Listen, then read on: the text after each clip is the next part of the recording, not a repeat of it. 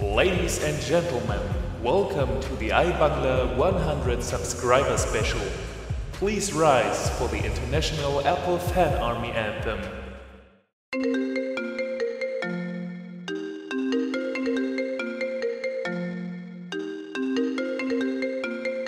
Hey guys, and welcome back to a new video on this channel. First of all, I want to thank everyone for falling into my subscription trap. It's pretty nice that there are people somewhere in the world who like this weird reviews and tutorials. But today I wanted to make a little different and special video to celebrate the 100 subs and give you some impressions of the beautiful iBangler recording and editing studio Hole 19 and of course of my Apple collection. Let's begin with my studio. It's gorgeous and designed for a maximum of convenience and simplicity, and that's why the iBangler recording and editing studio is pretty much my desk and the 2 square meters in front of it. On the desk we can find 2 monitors, a keyboard, a mouse I use in nearly every video to pimp up the background, and of course my PC. But I guess the wall behind the desk is way more interesting. Here I store a few 30-pin cables. Okay, maybe more than just a few. I'm probably capable of charging every iDevice in the 2010s Apple Store at the same time. Above that you can find some broken and historical headphones, and oh god, is that a charging cable for an Android phone? I expressly dissociate myself. In the center of the wall I hung a poster of my favorite K-pop band 50 Cent. And now we are coming to the iShelves. Here I store my old iDevices to impress people who don't know that these apparatuses are straight from the Stone Age and assume I'm rich. And that's pretty much it.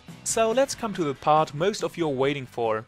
An advertisement for Raid Shadow Legends. Raid Shadow Legends is a mobile multiplayer. Just a joke. First of all, my iDevice collection includes many devices I love, but I'm still looking forward to extend it. Furthermore, I looked up what I paid for these devices so you can get an idea how cheap and rancid my collection really is. Let's begin with the iPods. I own 3 iPod Touches of the first generation, plus one in a let's call it ripped apart condition, and only 2 of them are working. More or less. This one's in a pretty good condition and came with the original packaging. It runs iOS 2 and will rot in my closet because I don't want any more scratches in that backside to be able to sell it for $500,000 in 30 years. The second one was even less expensive. I picked it up for only €4 and it came with a modern looking and high quality case. The drawback? It was code locked and I had to break that lock with a crowbar called 3U Tools. Furthermore, the power button doesn't work. This one runs iPhone OS 3.1.3 and I really love that device because of all the aspects I mentioned, despite the sucking ones. Okay, let's take a look at the second gen. I own just a single one which works, but that one's definitely in a mint condition. I bought it for just €13.70 with original packaging and it runs slow OS 4.1. And then I picked up 2 more for 50 cents each, but it would be more expensive to repair them than buying a new one on eBay. When it comes to the third generation, I own just one, and that's definitely one of my favorite iPods. It has 64 gigs of storage and I downgraded it to iOS 4.1, what makes this iPod a freaking beast. If you're considering to buy an iPod Touch, I would recommend the 3rd gen or this one. Boy, what a transition. This is the 4th generation iPod Touch and it was my first Apple device ever. On this device you can find the origins of my criminal Cydia past and you will find iOS 4.3.3, what makes this iPod Touch a beast too. The latest model of the iPod Touches I own is the 5th generation, and I guess it's the most famous device on this channel after I got scammed and beat it through nearly every iOS version existing for that iPod. Alright, let's take a look at my iPhones. So I don't own a 2nd gen one because I would like to keep both of my kidneys, but when it comes to the 3rd generation, I've got 1.5 in my collection. I picked up this one for just $6. It runs iPhone OS 3.1.3, so it's pretty fast and gorgeous. And then I've got this one which runs iOS 4.2, so it's pretty slow and I hate it very much and deeply. I just charged it for an hour and it's empty yet again. I hate you. I also got my sticky hands on an iPhone 3GS and I really like it because it looks like its slow and idiotic older brother, but it's like a quadrillion times faster.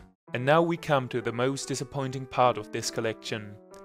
The rape victims. These 2 iPhone 4 they run iOS 7, so they're dead for me, but luckily this iPhone 4S runs iOS 6 and it's remarkably fast and nice. By the way, back then I owned a black one too, but it blew up. Here are the remains. The 5th gen iPhone is one of my favorites and so I bought a black and a white one. The astonishing part about these 2 phones is that they aren't totally useless in 2020. They're still acceptable MP3 players and still support some modern apps.